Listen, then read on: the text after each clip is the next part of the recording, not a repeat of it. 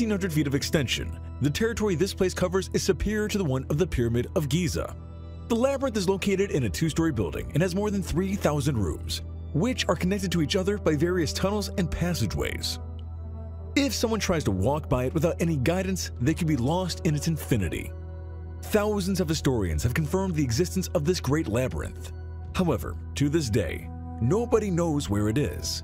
The only thing that has been found was a stone plateau, which served as a guide for this great labyrinth that was 300 meters wide. In 2008, a group of georadar specialists scanned the Egyptian plateaus and found what appeared to be a huge underground labyrinth. It stretched along the terrain and was just like the one described by many historians. Nobody is sure if it is the one that has been searched for years, since it hasn't yet been explored nor excavated. The Sphinx of Israel. In 2013, a group of archaeologists came across something they would have never expected to see in Tel Azor, Israel. It was only possible to find the legs of the statue and a plaque with the inscription of King Mycerinus, an Egyptian pharaoh who reigned 2500 BC. Experts estimate that if it hadn't been destroyed, it'd be approximately 3.3 feet tall and weigh 11,000 pounds. In addition, it is more than 4,000 years old. Although very few people understand why an Egyptian statue would be in Israel, most likely it was a gift they made to the king of Tel Azor. After all, this was a trading center in Canaan that connected Egypt with Babylon. That is, it was really important for the economic welfare of these two great powers in the area. So, many have concluded that it was a gift from the king. However, the doubts are still alive. Why would King Mycerinus send it? And why would someone destroy the statue almost completely? The only thing that is clear to us is that someone decided to build a statue 600 miles away from the Great Sphinx of Giza. The Unknown Queen of Egypt.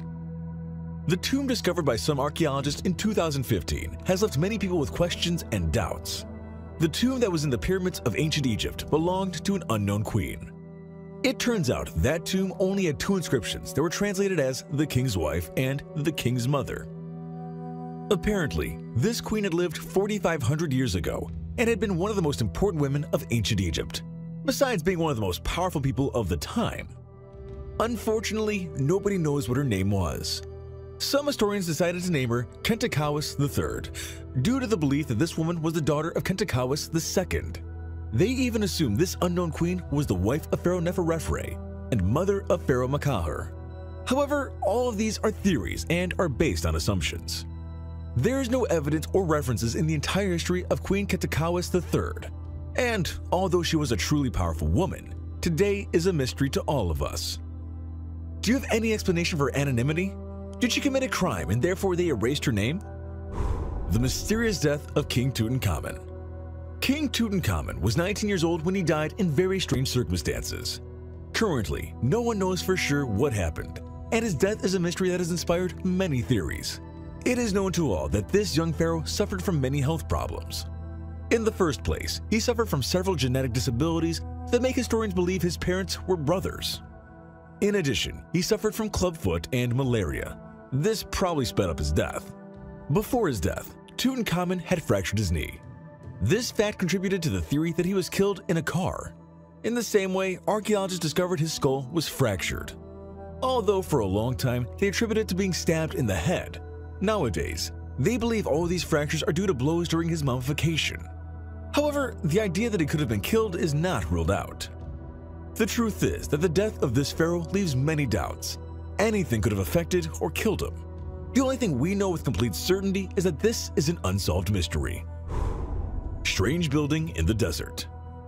A discovery made with Google Earth triggered a wave of speculation among UFO hunters. In the Egyptian desert, a strange and complex structure appeared that displays two long and pointed buildings surrounded by several circles. The existence of these structures east of the arid landscape Cairo was mentioned by some local news, who described it as futuristic designs that could have an alien link. George Gerbanis, when uploading this video to YouTube, commented that it reminded him of Star Wars. This has caused many to believe this is a proof of the government's concealment of the alien activity taking place inside and outside the planet. In addition, this would explain why some pyramids were seen levitating in the desert. Other users have discarded the absurd idea that these structures have some extraterrestrial bond, and they've decided to believe that they could be a nuclear bunker, an area farm, or an underground base. Although the idea that it's a missile launch site couldn't be ruled out either. Even among the most skeptical of this theory is Adam Lewis, who said, "It's right next to the highway. How secret can it be?" The truth is, none of this clears the doubt about the structure. The mummy wrapped in a foreign book. In 1848, a man bought from a merchant in Alexandria an ancient Egyptian mummy. For a while, he exhibited the mummy in his home as if it were part of his decoration. However, he had not realized how strange it was. A few decades later, when he decided to donate it to a museum, for scientists to do a series of tests, they discovered the mummy had been wrapped in the linen pages of a book. Surprisingly, these weren't written in Egyptian. The researchers took a long time to discover what language it was, but it has now been discovered that it's written in Etruscan, the language of an ancient civilization that lived in modern Italy. Very little is really known about that language. In fact, the words that wrap this mummy are the longest fragment in Etruscan ever found. We don't know what the text really says, so there are still many questions to answer about this artifact. It has only been possible to translate what appears to be dates and names of some gods. Making sense of the rest of the text would only be speculations. Do you think this is an Etruscan mummy? If so, what was it doing in Egypt? What do you think that text could say? The destroyed pyramid. The top of the Djedefre pyramid was one of the highest in Egypt. In fact, the pharaoh who ordered it to be built made sure it was like that. Although he didn't have all the resources to build an immense pyramid, he ordered it to be created on a hill so that everyone could see his glory. However, for some strange reason, after thousands of years, almost all the pyramids of Egypt remained standing except for that of the Djedefre. Its pyramid was totally destroyed, and all that's left are remains of its base. Nobody has any idea what happened to this pyramid. However, there are still theories of what could have happened.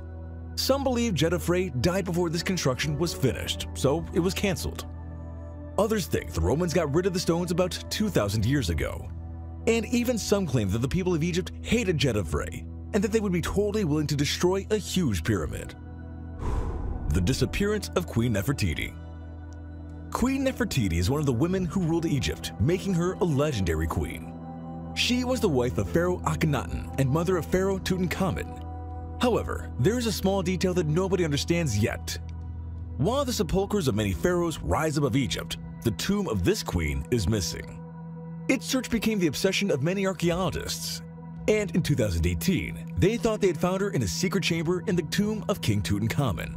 However, when the place was scrutinized, they discovered there was nothing there.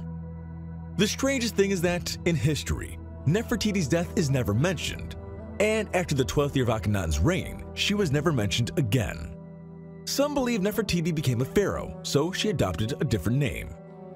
Others claim Nefertiti was never a pharaoh and that the government of Egypt had done a great deal with her, since the sculpture of her face became famous. According to Dr. Tidsley, it's a fairly simple explanation. Since Nefertiti had been so important, that's why nobody knows what happened to her. The lost land of Punt. The text of ancient Egypt is full of many references to a place called Punt. There's even a mural of the ancient queen of Punt in an ancient Egyptian temple. Apparently, this was an ancient African kingdom full of gold and ivory, in addition to exotic animals that thrilled more than one. It was such a powerful place that they nicknamed it the Land of God. Unfortunately, despite how wonderful and powerful this place was, to this day, we don't know where it's located. The only evidence we have of its existence are the artifacts that the Egyptians kept. One of them was the mummified remains of some baboons. In the desperation of knowing this kingdom's location, scientists studied these remains and determined the primates apparently came from the area that's now Eritrea, or east of Ethiopia. This small clue gives us a possibility to guess where to find Punt, although we have to admit this area is quite extensive for an archaeological search. And in case of finally finding this ancient kingdom, new questions and enigmas would arise before understanding the past and the disappearance of this kingdom. The Dendera Light. On the wall of a temple in Dendera, Egypt, a mural with quite unusual and strange images was found. It shows a snake in a large sphere of fire raising from a lotus flower. This animal is supported by a pillar made of human arms.